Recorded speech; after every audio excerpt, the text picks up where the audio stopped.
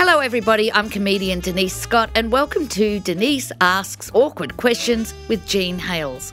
My guest today is the CEO of the Sleep Health Foundation, Dr. Moira Junge. She is a guru for all the people out there, including me, who toss and turn at night.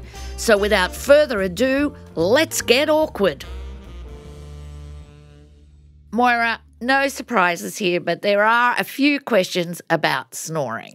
And the first question is from Yulan in Mount Gambier, South Australia, who writes, "My husband's snoring has got so bad we're now sleeping in separate beds.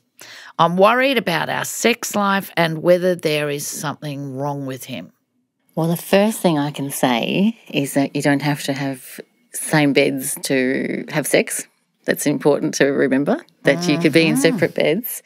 If you can meet up in the morning, it could be just a few nights a week that you're in different beds. But the real key point here for Yulan's husband, I suspect he probably has obstructive sleep apnea, which is a sleep disorder. And people with sleep apnea are notorious for their loud snoring. And it's a bit sort of stigmatising and people get embarrassed about it or teased about it. And people don't realise often that it actually can be a really serious health issue.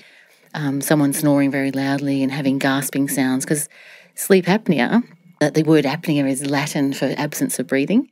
So people have this loud snoring, but they also have these intermittent periods of, not breathing. It can be 10 seconds, could be up to 60 seconds. It's quite frightening for the person watching 60 seconds? Yeah.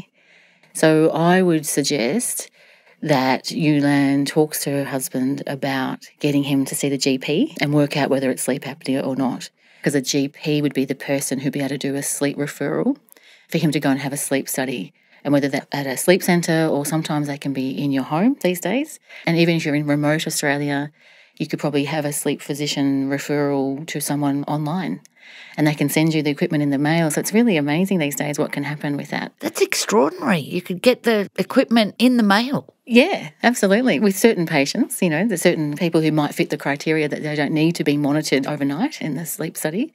But the key thing really is that the snoring and loud enough that they're sleeping in different rooms, and it's not just a social issue and worried about the relationship, it can be a really important health issue.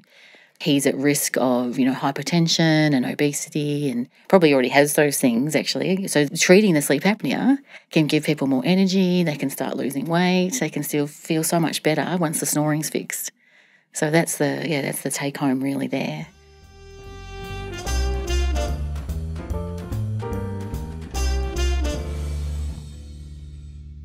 Sang from Dubbo, New South Wales has a very interesting question. Does counting sheep actually work? Fantastic question.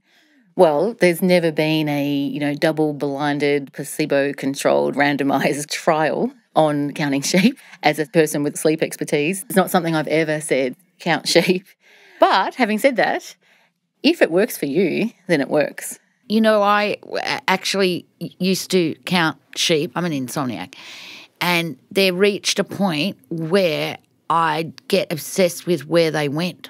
So I'd see a sheep, jump over the stile, and then I think, well, where's it going to go to now? It sound like a good strategy. No, it wasn't a good strategy. No, I think that's for me. Yeah, that's right. So it's not a recommended strategy. And I think in general, exactly what you've just sort of highlighted is that it can just be a little bit either too boring or too complex. And the idea of it really, or any kind of sleep strategy, is often just about distraction. And it's about giving you a rest from your racing mind or your worries about tomorrow. Or I also used to, on the sheep line, go through quite mundane lists, but I would think about all the people that lived in my street as a kid. Yes. And I would start going through, the Thomases at house number 2, and I'd try and remember all their names and the order in which they were born. And actually it was really comforting and quite... And it worked for you. Did it work? No. It was just an interesting exercise. Well, the thing about exactly. So I think the counting sheep does have too much of a rabbit hole, kind of just too many loops. And what we want to encourage with people with, and particularly say mindfulness-based meditation, which is a strong recommendation of the Sleep Health Foundation, and every health professional to know the benefits of mindfulness meditation for sleep, and that what it does is actually give you a rest from forward thinking or past thinking, and just putting your focus and all of your attention on the present moment. So often it can be just the simplicity of your breath. The breath is always available to you as a refocus of attention. So whether it's day or night, or you're in Melbourne or London, you can use your breath to anchor yourself to the present moment just by this breath and the next one. And all of a sudden you're blocking out all that future and past thinking, and without judgment and without kind of analysis. So just switching everything off is better. And your voice, oh gosh. All right, that's it for today. If I'm not here and you have more questions, go to jeanhales.org.au. Bye, everybody.